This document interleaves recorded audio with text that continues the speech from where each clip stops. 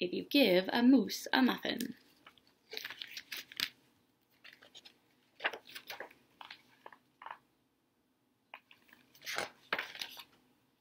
If you give a moose a muffin, toss in the muffin.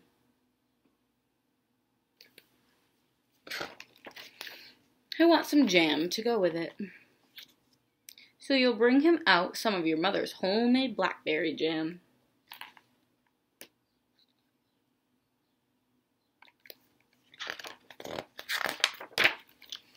When he's finished eating the muffin, he'll want another, and another, and another. When they're all gone, he'll ask you to make more. Moose don't sit like that, do they? Silly moose. You'll have to go to the store to get some muffin mix, but he'll want to go with you. Say, please, can I come? When he opens the door and feels how chilly it is, he'll ask to borrow a sweater.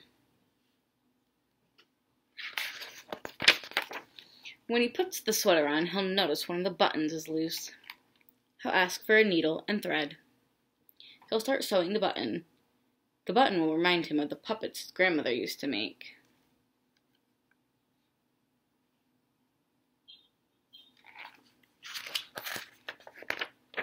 So he'll ask for some old socks. He'll make sock puppets.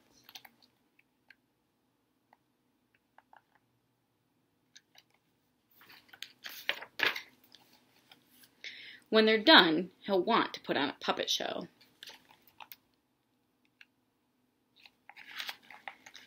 He'll need some cardboard and paints.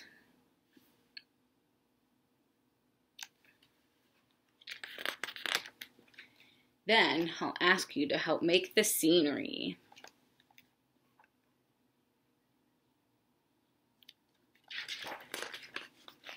When the scenery is finished, he'll get behind the couch, but his antlers will stick out. So he'll ask for something to cover them up.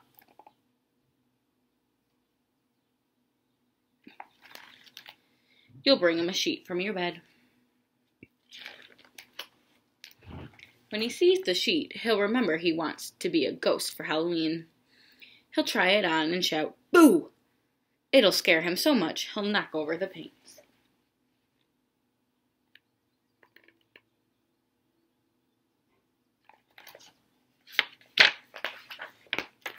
So he'll use the sheet to clean up the mess. Then he'll ask for some soap to wash it out. He'll probably want to hang the sheet up to dry.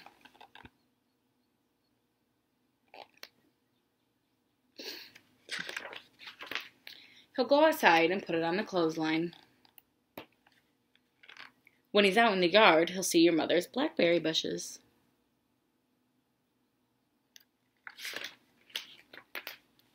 Seeing the blackberries will remind him of her jam. He'll probably ask you for some.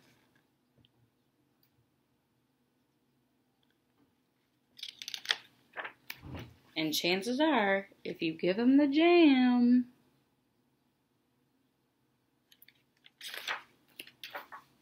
he'll want a muffin to go with it.